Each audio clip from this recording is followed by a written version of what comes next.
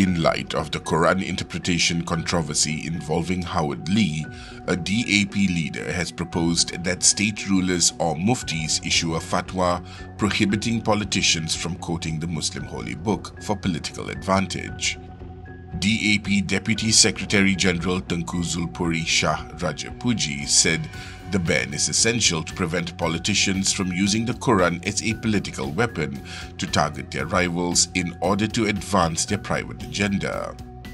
Tengku Zulpuri pointed out that rather than use the Quran to foster unity among Muslims, some politicians are using its holy verses in ways that will divide the community.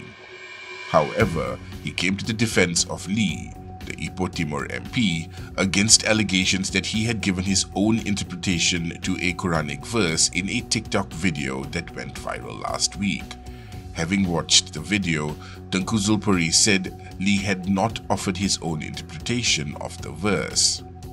On Tuesday, Lee issued a public apology for using an excerpt of the Quran to urge Muslims to support the current government after providing a statement to the police as part of their investigation into the matter following a report lodged by Jalinan Bersatu Sahabat, a para organization.